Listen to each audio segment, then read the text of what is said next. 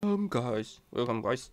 So in this video, we are just talking about this small topic called the determinant of the antisymmetric matrix. Okay, and basically we are just focusing on real numbers. Okay, so that means we have a n by n matrix with the element in the reals. Okay, so the first fact people every want to talk about is if n is odd, then determinant of, let's say this is a, is 0. And the second that is n is even, then usually people seldom talk about, but determine a must be greater or equal to 0. Okay, so before we start, we take some trivial examples to see. So let's say n equals to 1, that right, the only matrix is 0, right? Because the antisymmetry means A is negative A transpose, which tell you that the diagonal must be 0. Okay. And then for n equals to 2, so it's 0, 0, right? Let's say this is A, this is negative A. So the determinant of it will be 0 squared plus A squared. So greater or equal to 0. Because we are assuming that A is real. Right? How about n equals to 3? So it's very easy that I don't want to write. This is A, B, C minus A minus B minus C. Right? And easy to compute. This is 0. Right? We get something. And this is minus A. So we get BC plus B AC. So which is 0. So finally, let's work out some trivial example that n equals to 4.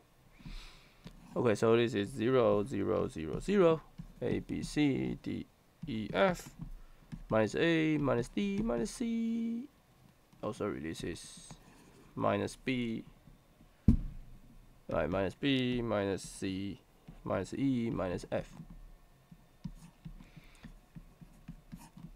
Okay, so let's quickly work out. That's our final example. So this is A, right? We start from here. So we get A, B, C, minus D, 0, F, minus E, 0, minus F, minus F, 0, minus B, A, B, C, 0, D, E, minus F, 0, plus E, A, B, C, 0, D, E, minus D, 0, F.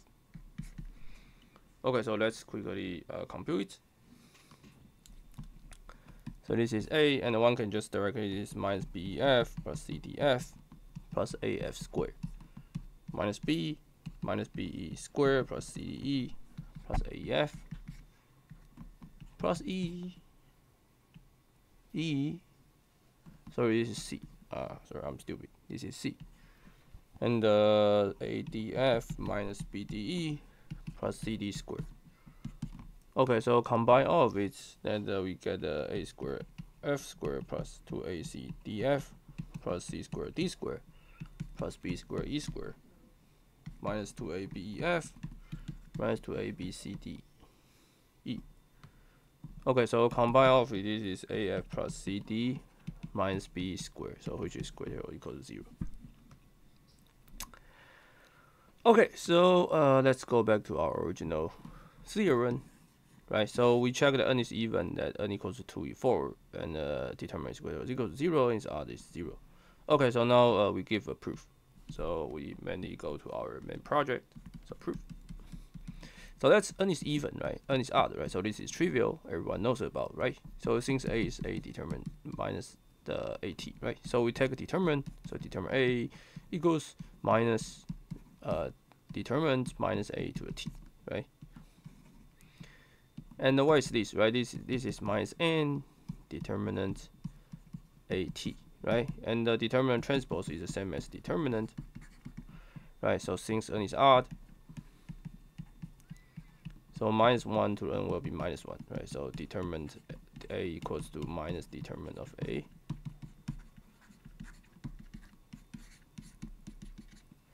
Okay, so this is trivial, okay?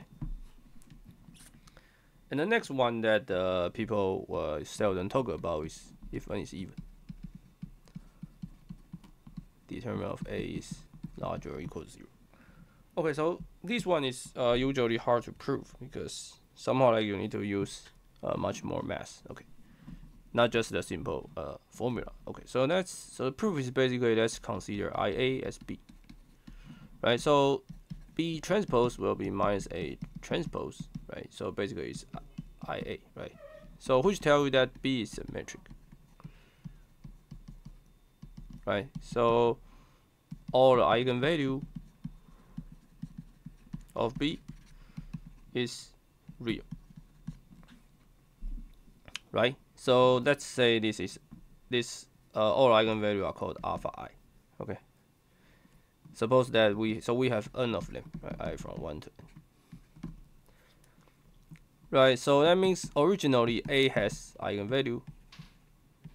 A has eigenvalue.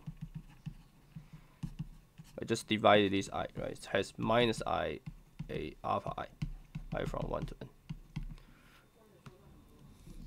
Right, but A has all, right? A has all real component, real element, right? So all the roots.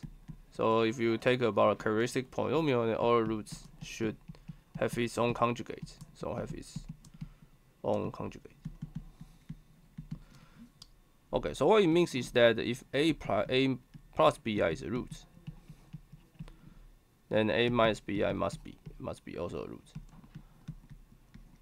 Right, so if you start from here, then that means what? It means each right, each since A has all real element, right? So all its roots should has its own conjugate.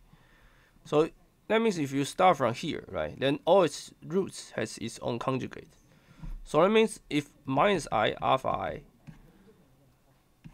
exists, right? So then its conjugate exists, right? So its conjugate exists. Right, and you have other of you have n divided by 2 of them, right? And but this one and this one are conjugate, so it's A plus BI form A plus BI A minus BI.